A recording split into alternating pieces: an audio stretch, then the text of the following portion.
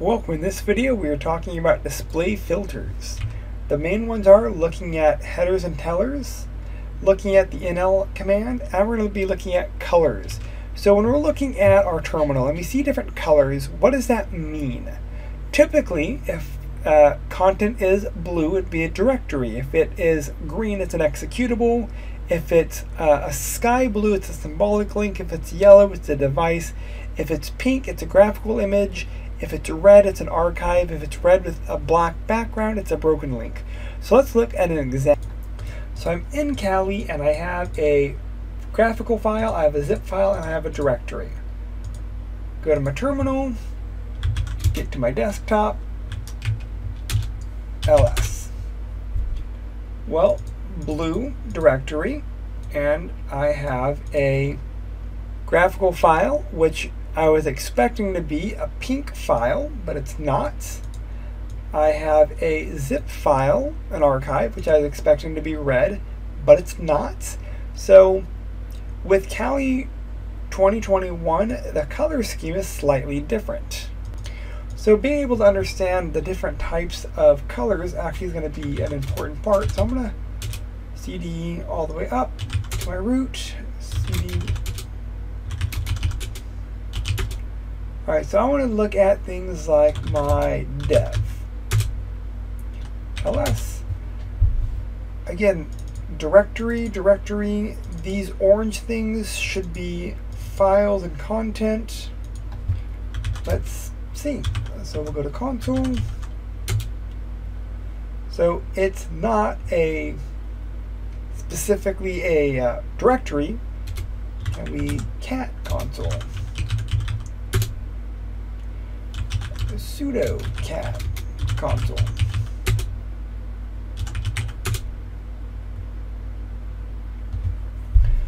Our orange should actually be our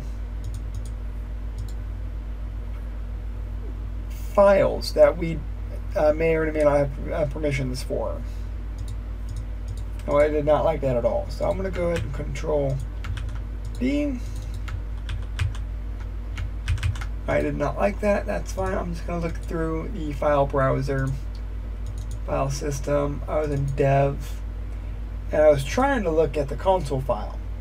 But at least with this view, you can start seeing what is directories, what are files. We can also do our different ls commands. I'm going to kill that terminal. I want to go ahead and go back there. cd dev ls. I want to do an ls tac l. That way I can see, are they directories? Are they files? What exactly are they? So that gives us a brief overview of kind of what is there. So that's a lot of content that I don't want to look at. So I want to go ahead and talk about how to look at content. So I'm going to be looking at three types of areas. I'm going to be looking at NL, head, and tel. Essentially, I want to be able to look at content, but a little bit more focused. So I'm going to jump back into Kali. I want to get to my root directory, ls. I want to get to my var, ls. There are logs here, so I'm going to go ahead and change directory to logs, ls, and here's a bunch of log files. Well, I want to go ahead and I want to cat auth-log.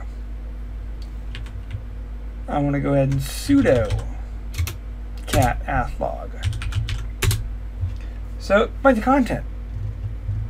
The problem is, I only want to, well, first of all, I want to look at this, but I want to number the lines. NL will actually number all of the lines, so I can start referring to them specifically by line number 67 or line number 99. So that's one of the nice things with NL. Also, we can do head.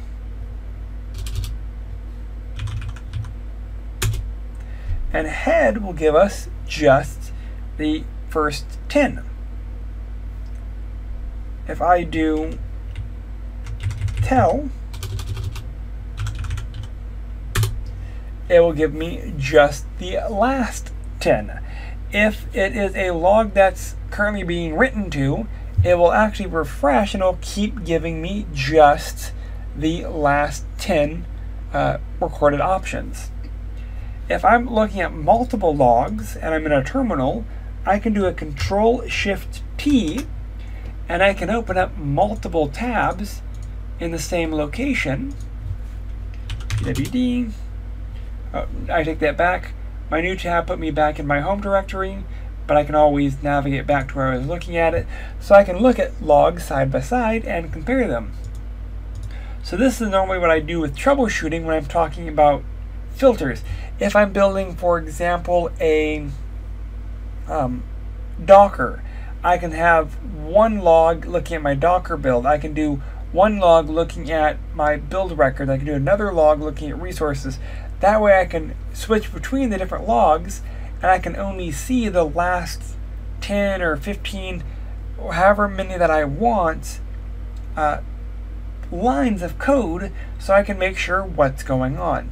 So again, this is just display filters in a nutshell. If you have any questions, please reach out.